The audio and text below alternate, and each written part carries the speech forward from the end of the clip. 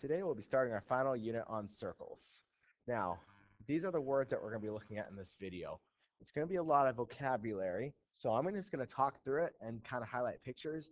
If you need to pause and take notes, please do that with each part. So first off, we have a circle. Of course, the definition of a circle is a set of all points on a plane at a set distance from a given point in the plane. So if I start here as my center, every point that's equidistant would make this circle. Next, of course, we have our radius, which is a segment from the center of a circle to a point on the circle. All radii on the circle are going to be congruent no matter where you draw them. So if this was 7, this would be 7, 7, and 7. Next, we have the distance around the circle, which we know to be the circumference if you travel around it, which we find by doing 2 pi r. All right, here's where it gets kind of new. We have an arc. An arc is 2 points on a circle and the continuous unbroken part of the circle between the 2 points.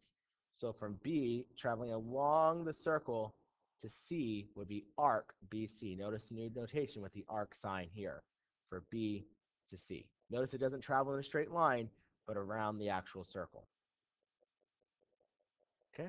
Next we have what we call a semicircle. A semicircle is an arc of a circle whose endpoints are the endpoints of a diameter. So a semicircle is basically half of a circle. When we talk about a semicircle, we use 3 letters to name it. So from B to D to C gives me a semicircle, or half of a circle. A minor arc is an arc whose length is less than half of the circle. We name it with only 2 points. So arc B to C would be a minor arc because it's less than half the circle, being named with only 2 points. Like a piece of a pie or a piece of a pizza would be an example of a minor arc because it's going to be less than half. Here we have a major arc. This is an arc of a circle whose length is more than half, and we use 3 points to name it. So arc B to C, then to D would be a major arc.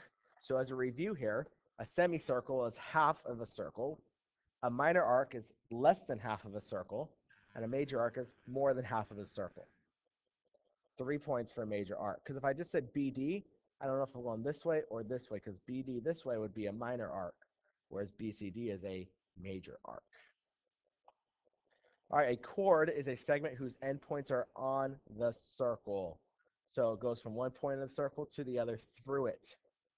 So this is different from an arc because it's an actual line now.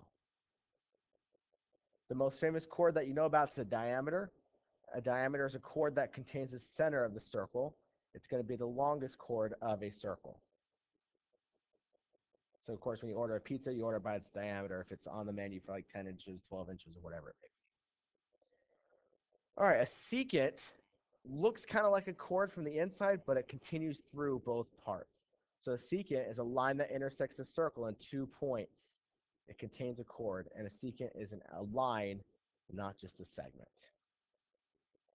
Tangent line is very important. A tangent line is a line that intersects a circle at a single point. So it just touches that one point. It is always perpendicular to the radius. That's critical that you remember that the tangent line is perpendicular to the radius of the circle. The point of tangency is the point where the tangent line intersects the circle. So point C is your point of tangent C. 2 more. And this one's a big one. Central angle. A central angle is an angle whose vertex is the center of the circle and whose sides contain radii, which is plural for radius, of the circle. So a central angle starts from the center and has 2 radii. It must be in the exact center. For example, if I draw this circle and I draw this chord and this chord, this is not a central angle because it's not in the center of the circle. And finally, we have inscribed angle. An inscribed angle is an angle whose vertex lies on the circle. So it's got to be on the circle, not in the middle, not somewhere floating in the circle, but on the side. So here would be an example where we have both an inscribed angle and a central angle. This would be a central angle right here, and this would be an inscribed angle. Sorry, it should have been more like that. An inscribed angle would be right here. All right, so the measure of a circle, if we go all the way around the circle, we know that it's 360 degrees. The measure of a semicircle, so half, would be half of 360, so 180 degrees.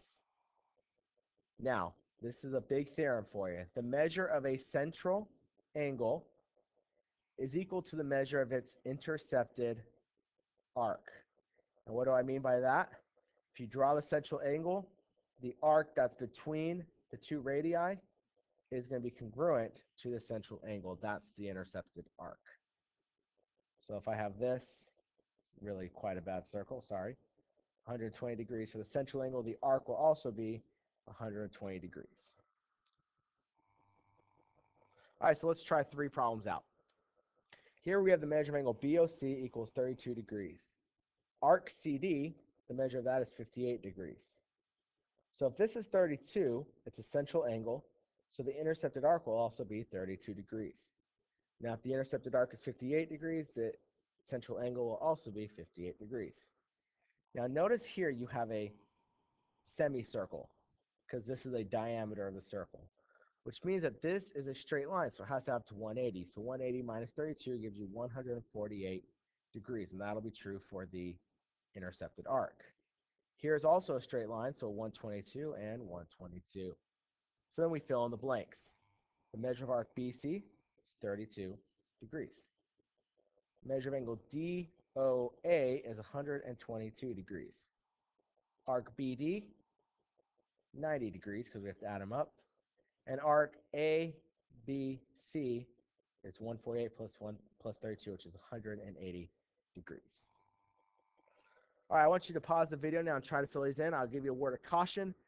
Do not assume that that's a diameter on there. Now, please pause the video. Try it. All right, let's see how you did. So if this is 70, this is 70. If this is 115, this is 115. If this is 85, this is 85, 25 here. Now, a full circle has to add up to 360. So this is 185 plus 85 is, let's see here, 270, 295, so 65 degrees goes right here. So arc BC is 65 degrees. Arc AC is we add them, so 135. Arc BE is 65 plus 25 plus 85, 175. Arc ADC, so, oh, we got to go this way to D first and then to C. So let's see, it's going to be 225, because we have to add all of these up.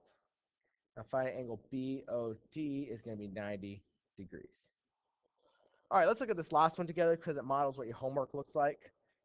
We know this is our given information. Angle EIB is 90 degrees, which of course makes that 90. EI is 3, BF is 5, HG is also 5, and angle ABH is congruent to angle FBG. Now, BF is a radius, so everywhere I see a radius, I can label it 5, because all radii of a circle are congruent. Now, you see a triangle right here, and all the sides are the same, which makes it equilateral. If it's equilateral, it's also equiangular. So that means all the angles are 60, 60, and 60. Which, you see a diameter here, makes a straight line of 180. So you subtract 60, you get 120, divide that in 2, 60, and 60. Which makes arc AH 60 degrees, arc HG 60 degrees, and arc GF 60 degrees.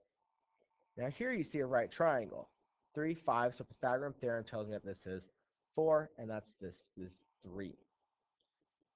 Looking at it further, we know that the distance from B to the top of the circle is 5, and if this is 4, that leaves 1. So this problem is good to look at as you practice that big problem on your homework.